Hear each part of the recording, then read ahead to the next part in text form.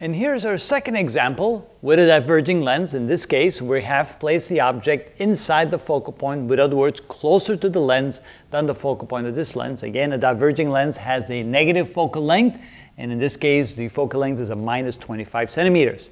All right, drawing the ray diagrams, starting from the top of the object, I draw a line parallel to the optical axis, or the normal to the lens. And then when we get to the lens, the ray will diverge as if it came from this focal point right here, and then continuing on in this direction. So that's ray number 1. Ray number 2, just like before, we try to draw it from the object to the focal point. Now, since it's a diverging lens, or sometimes also called a negative lens, we want to take the focal point on the other side of the lens, draw a ray directly to that focal point.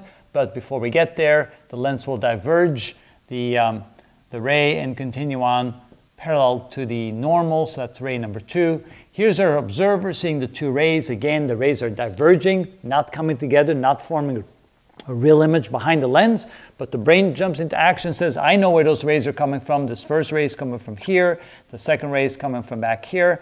And notice that it looks just like it did when we put the object further out.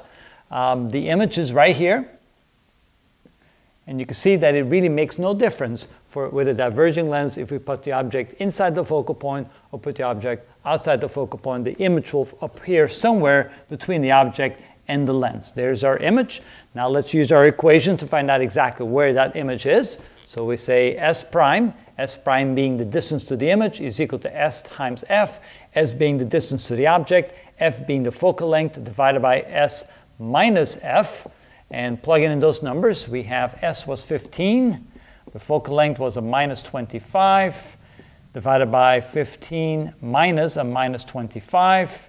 And so this is equal to, that looks like a minus 375, divided by minus times a minus the plus, that would be 40.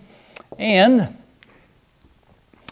see here, 375 divided by 40, it's 9 3/8, 9.375. So minus 9.375 centimeters. Of course, added a few extra significant figures, they're not really necessary.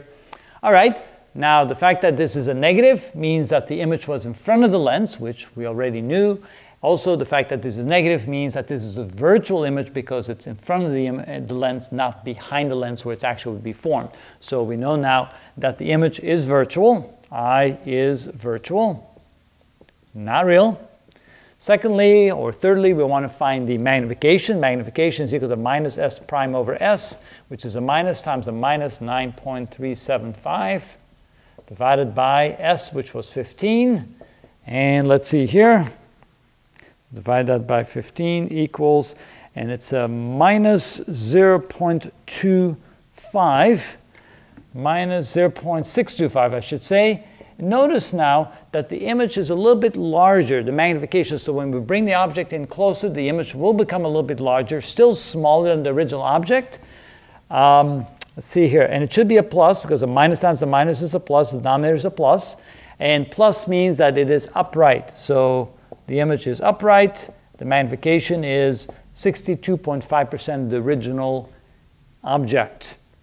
And that's how you work with diverging lenses. Notice not a lot of difference between placing the object here versus placing the object further away. All right, the next video we're going to now do combinations of lenses. Instead of just using one lens, we're going to use a combination of two lenses to see where the image is in that case.